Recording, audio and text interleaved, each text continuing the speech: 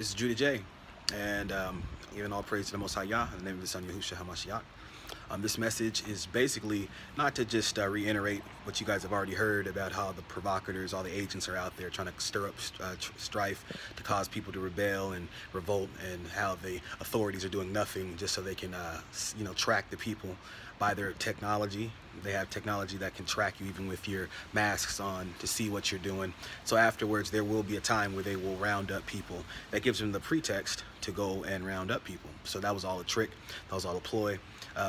All this stuff happening all at one time. If you can't see it's an agenda, I don't know what else to say to you. But where it's leading to, of course, is the mark of the beast. But it's also going to lead to the people in the world turning against the Negro, which are the true children of Israel. And it's all happening because we're waking up to the knowledge of who we are as being the children of Israel. So in the spiritual realm, you have to understand that nothing takes place in the physical without it first taking place in the spiritual realm.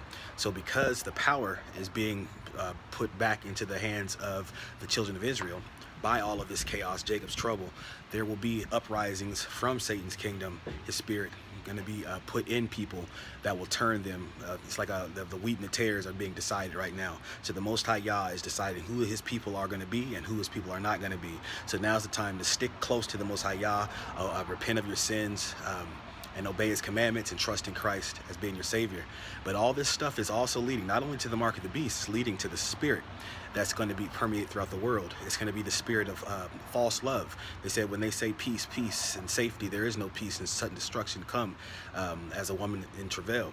So they're building a spirit in people. The spirit of Satan is flowing throughout the world, and it will be a false spirit of love. That's what they're leading people to. That's how the great falling away will happen. With all these tragedies and all of these different agendas that they're pushing, false flags that they're pushing out, they're not going to stop. This is the time of unrest. It will happen. It'll always happen, one thing after the next from here on out. And if you're not sticking close to the Most High Yah and reading your word and repenting of your sins and trusting Christ, you will not be able to see clearly. You will not be able to understand what's going on around you, and you will be swallowed up, and you will accept the mark of the beast. But this spirit that they're putting out there is this false spirit of love. After all this chaos happens, first they cause the situation. So it's out of chaos comes their remedy, basically, Hegelian dialect. They're going to have so many people get tired of everything that's happening. Everything's happening every other day, every other week. It's going to cause people to be worn out and to want to find a way to be, to get past all this.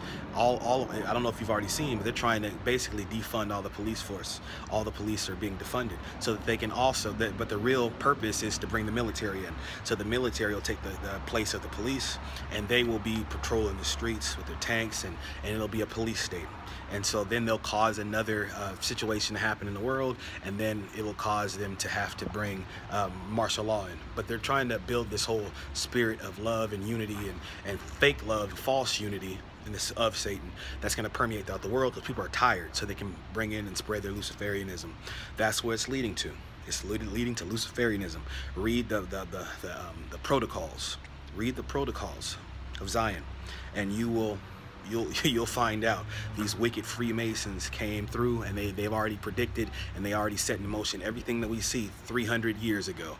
So this is just a quick video. Repent, trust in the Most High Yah, and in the name of His Son Yahushua HaMashiach.